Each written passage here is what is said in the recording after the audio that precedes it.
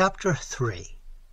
So, at least, it appeared at the time, but there was something in the tale of this suburban park that remained with Arnold and beset him, and sent him at last to the remote north of the story, for, as he was meditating on this vague attraction, he chanced to light on a shabby brown book on his untidy shelves, a book gathered from a stall in Farringdon Street, where the manuscript of Traherne's Centuries of Meditations had been found. So far, Arnold had scarcely glanced at it. It was called A London Walk, Meditations in the Streets of the Metropolis. The author was the Reverend Thomas Hampole, and the book was dated 1853. It consisted, for the most part, of moral and obvious reflections, such as might be expected from a pious and amiable clergyman of the day. In the middle of the 19th century, the relish of moralizing, which flourished so in the age of Addison and Pope and Johnson, which made The Rambler a popular book, and gave fortunes to the publishers of sermons, has still a great deal of vigor. People liked to be warned of the consequences of their actions, to have lessons in punctuality, to learn about the importance of little things, to hear sermons from stones, and to be taught that there were gloomy reflections to be drawn from almost everything. So then, the Reverend Thomas Hampole stalked the London streets with a moral and monitory glance in his eye, saw Regent Street in its early splendor, and thought of the ruins of mighty Rome, preached on the text of solitude in a multitude as he viewed what he called the teeming myriads, and allowed a desolate, half-ruinous house in Chancery to suggest thoughts of the happy Christmas parties that had once thoughtlessly revelled behind the crumbling walls and broken windows. But here and there Mr. Hampole became less obvious, and perhaps more really profitable. For example, there is a passage, it has already been quoted, I think, by some modern author, which seems curious enough. "Has it ever been your fortune, courteous reader," Mr. Hampole inquired, "to rise in the earliest dawning of a summer day, ere yet the radiant beams of the sun have done more than touch with light the domes and spires of the great city? If this has been your lot, have you not observed that magic powers have apparently been at work? The accustomed scene has lost its familiar appearance. The houses which you have passed daily, it may be for years, as you have issued forth on your business or on your pleasure, now seem as if you beheld them for the first time. They have suffered a mysterious change into something rich and strange. Though they may have been designed with no extraordinary exertion of the art of architecture, yet you have been ready to admit that they now stand in glory, shine like stars, apparelled in a light serene. They have become magical habitations, supernal dwellings, more desirable to the eye than the fabled pleasure dome of the Eastern potentate, or the bejeweled hall built by the genie for Aladdin in the Arabian tale." A good deal in this vein, and then, when one expected the obvious warning against putting trust in appearances, both transitory and delusory, there came a very odd passage. "Some have declared that it lies within our own choice to gaze continually upon a world of equal or even greater wonder and beauty. It is said by these that the experiments of the alchemists of the Dark Ages are, in fact, related not to the transmutation of metals, but to the transmutation of the entire universe. This method, or art, or science, or whatever we choose to call it, supposing it to exist, or to have ever existed, is simply concerned to restore the delights of the primal paradise, to enable men, if they will, to inhabit a world of joy and splendor. It is perhaps possible that there is such an experiment, and that there are some who have made it." The reader was referred to a note, one of several, at the end of the volume, and Arnold, already a good deal interested by this unexpected vein in the Reverend Thomas, looked it up, and thus it ran: "I am aware that these speculations may strike the reader as both singular and, I may perhaps add, chimerical, and indeed I may have been somewhat rash and ill-advised in committing them to the printed page. If I have done wrong, I hope for pardon. And indeed, I am far from advising anyone who may read these lines to engage in the doubtful and difficult experiment which they adumbrate. Still, we are bidden to be seekers of the truth. Veritas contra mundum. I am strengthened in my belief that there is at least some foundation for the strange theories at which I have hinted, by an experience that befell me in the early days of my ministry. Soon after the termination of my first curacy, and after I had been admitted to priest's orders, I spent some months in London, living with relations in Kensington. A college friend of mine, whom I will call the Reverend Mr. S., was, I was aware, a curate in a suburb of the north of London, S.N. I wrote to him, and afterwards called at his lodgings at his invitation. I found S. in a state of some perturbation. He was threatened, it seemed, with an affection of the lungs, and his medical adviser was insistent that he should leave London for a while, and spend the 4 months of the winter in the more genial climate of Devonshire. Unless this were done, the doctor declared, the consequences to my friend's health might be of a very serious kind. S. was very willing to act on this advice, and indeed anxious to do so. But, on the other hand, he did not wish to resign his curacy, in which, as he said, he was both happy and, he trusted, useful.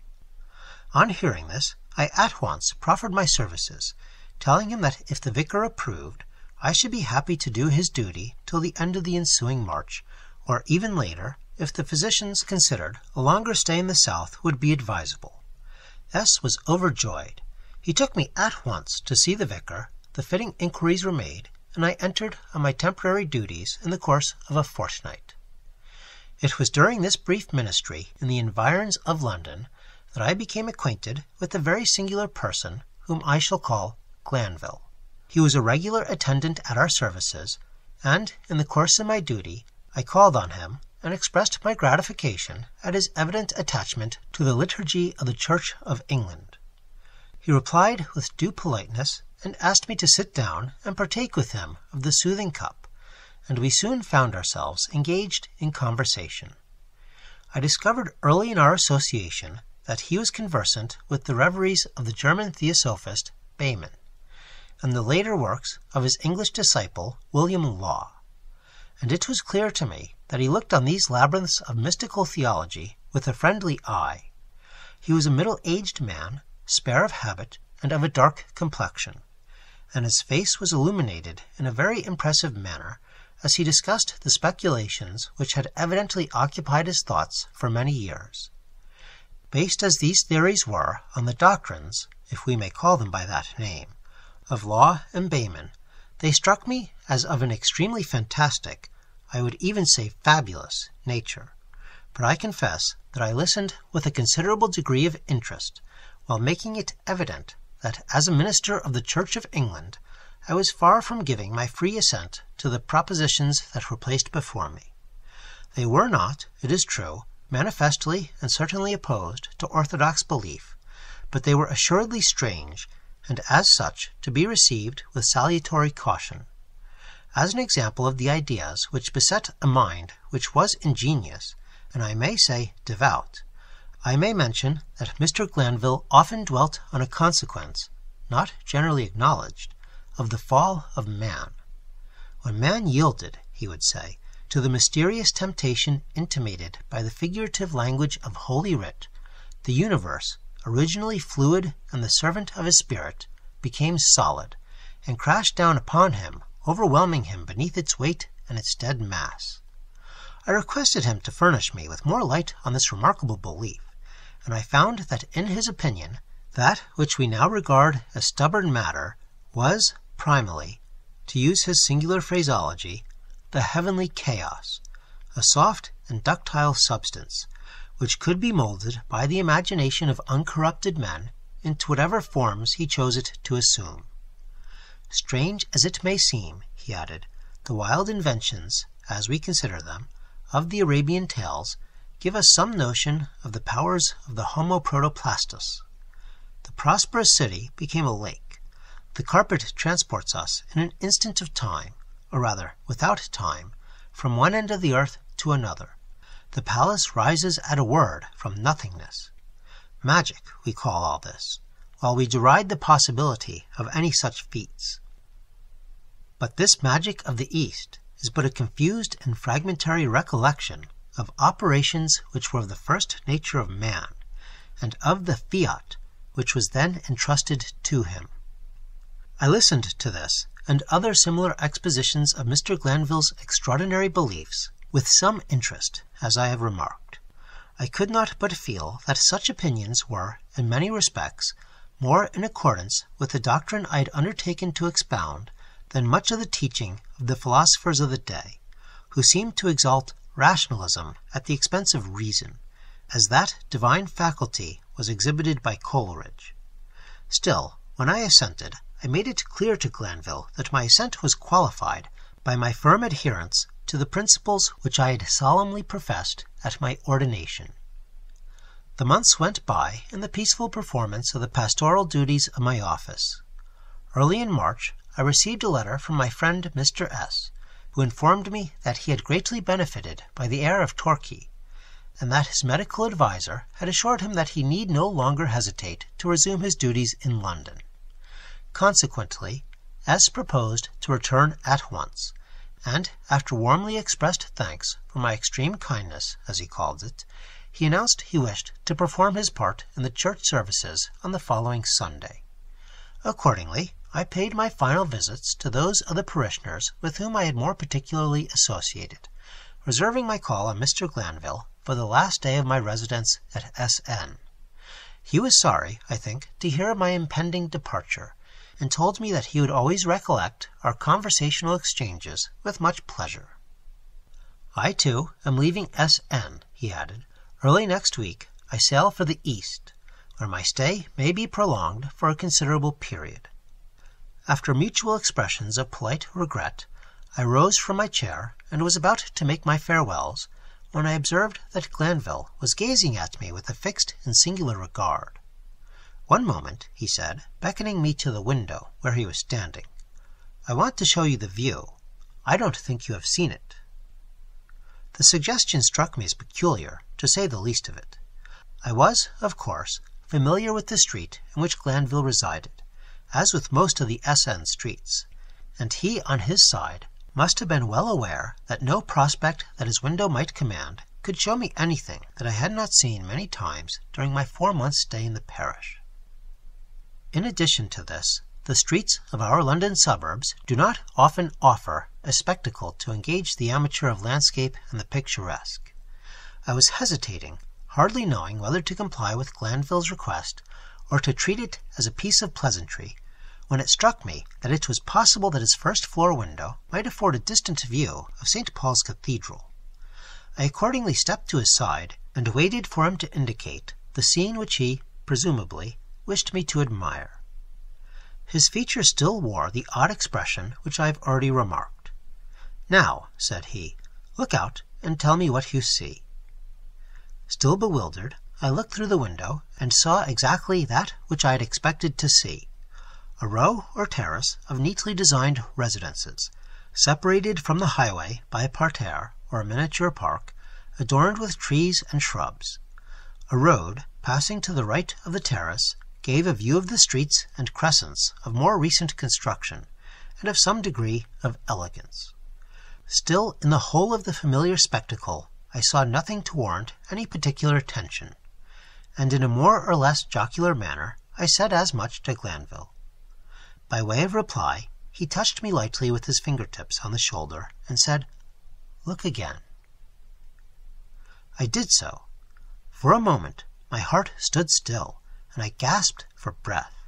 Before me, in place of the familiar structures, there was disclosed a panorama of unearthly and astounding beauty. In deep dells, bowered by overhanging trees, there blossomed flowers such as only dreams can show, such deep purples that yet seemed to glow like precious stones with a hidden but ever-present radiance, roses whose hues outshone any that are to be seen in our gardens, tall lilies alive with light, and blossoms that were as beaten gold. I saw well-shaded walks that went down to green hollows bordered with thyme, and here and there the grassy eminence above, and the bubbling well below, were crowned with architecture of fantastic and unaccustomed beauty, which seemed to speak of fairyland itself. I might almost say that my soul was ravished by the spectacle displayed before me. I was possessed by a degree of rapture and delight such as I had never experienced. A sense of beatitude pervaded my whole being. My bliss was such as cannot be expressed by words. I uttered an inarticulate cry of joy and wonder. And then, under the influence of a swift revulsion of terror, which even now I cannot explain, I turned and rushed from the room and from the house, without one word of comment or farewell, to the extraordinary man who had done I knew not what. In great perturbation and confusion of mind, I made my way into the street. Needless to say, no trace of the phantasmagoria that had been displayed before me remained. The familiar street had resumed its usual aspect. The terrace stood as I had always seen it, and the newer buildings beyond, where I had seen, oh, what dells of delight, what blossoms of glory, stood as before in their neat though unostentatious order. Where I had seen valleys embowered in green leafage, waving gently in the sunshine and the summer breeze, there were now boughs bare and black, scarce showing so much as a single bud. As I have mentioned, the season was early in March, and a black frost, which had set in 10 days or a fortnight before, still constrained the earth and its vegetation. I walked hurriedly away to my lodgings, which were some distance from the abode of Glanville. I was sincerely glad to think that I was leaving the neighborhood on the following day. I may say that up to the present moment I have never revisited S.N. Some months later I encountered my friend Mr. S., and under cover of asking about the affairs of the parish in which he still ministered, I inquired after Glanville, with whom, I said, I had made acquaintance. It seemed he had fulfilled his intention of leaving the neighborhood within a few days of my own departure. He had not confided his destination or his plans for the future to anyone in the parish. My acquaintance with him, said S., was of the slightest, and I do not think that he made any friends in the locality, though he had resided in S.N. for more than 5 years. It is now some 15 years since this most strange experience befell me, and during that period I have heard nothing of Glanville. Whether he is still alive in the distant Orient, or whether he is dead, I am completely ignorant.